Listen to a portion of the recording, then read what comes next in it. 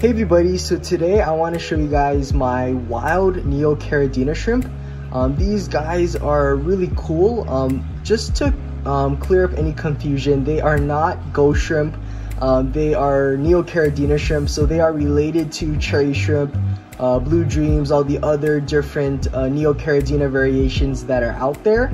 And these guys here in Hawaii are very common. A lot of stores sell them as feeder shrimp. And they are very common in our streams and rivers and different waterways.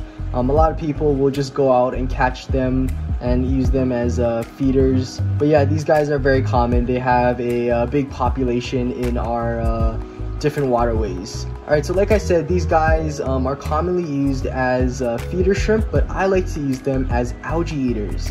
And I think that they do a pretty good job of eating algae, more specifically hair algae. Now, if I have a tank that or an aquascape that has a lot of algae, I will often throw some of these guys in, and they, will do a pretty good job cleaning up the algae. Here in Hawaii, mono shrimp are illegal, so I kind of use these guys as kind of like a replacement for a mono shrimp. I know a lot of people elsewhere will use would use a mono shrimp to clear up some algae, but since those are illegal here, I guess this is our alternative. And yeah, they do a pretty good job. Also, if I have plants, like I have some booze here that has some hair algae, as you can see, I will throw those plants into this tank, and the shrimp will start swarming it and start climbing on it. And as you can see, they are taking care of the algae problem as I speak right now. So good job, shrimp, keep up the algae work.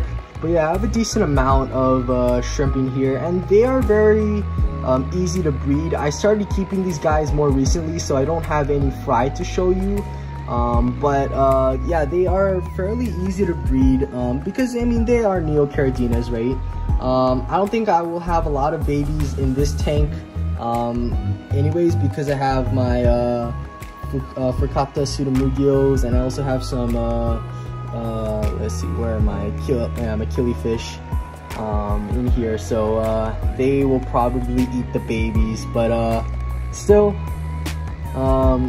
they do a good job with algae control. As you can see, they are just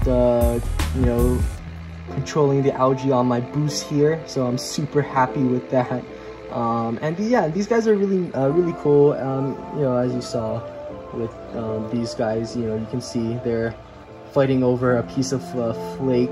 So yeah, they eat almost anything. They are a good scavenger, just like any other shrimp. They'll clean the bottom of your tank with any, they'll eat any food that hasn't been eaten. So yeah, they are a good scavenger or cleanup crew for any tank, and I like them. And I like them for any of my aquascapes that don't have pufferfish, of course. But yeah, no, they do a good job, and some of them actually will have kind of like a nice pattern. So it's not all clear like this one. Yeah, kind of has some different striping going on. So they look really nice, or some of them look pretty cool. But yeah, I can definitely do more videos on this shrimp. I just wanted to see if you guys would like them or enjoy seeing them. But if you guys do, let me know down below in the comment section. And yeah, with that said, leave a like, hit that subscribe button if you guys are not subscribed already to the channel, and I'll see you guys in the next video.